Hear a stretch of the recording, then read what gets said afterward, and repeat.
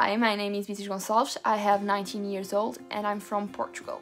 Before I explain why I choose this mirror, I think it's very important to say why I choose this country. I choose this country to study because I have a great education system, very modern, very practical and very focused on group work. And I choose this minor or this program because first I had many colleagues to advise me and gave me feedback about this program, but wasn't the only reason that I choose. It's because my professors, all my professors in Portugal, say and encourage us to make an international experience and choose a country or choose a program completely different from Portugal for our country. And it's something very interesting, and I consider it.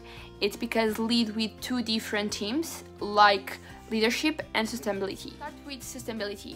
It's something very present in my personal life, and I want to take to my professional. In my personal life, I plan to follow what I have always done. I think might be like a little retro idea, but makes the whole difference. First, helping others through volunteering. Second one, using 3 R's rules like reduce, reuse, and recycle. And number 3, avoid the bus, avoid the cars, and ride a bike. The Dutch have a lot of experience in this. And for my professional life can be promoted in explosion way because we lead with consumers and with employers. So it can be through the integration of company values related to environment and social concerns. It can also be through with a good environment in workplace to retain employers, promote the productivity, and also inspire all the group.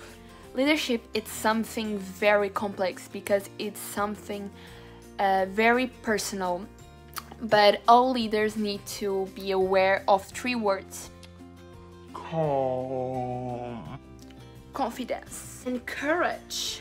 Without these 3 little words, we are a big step closer to success and making more truthful decisions.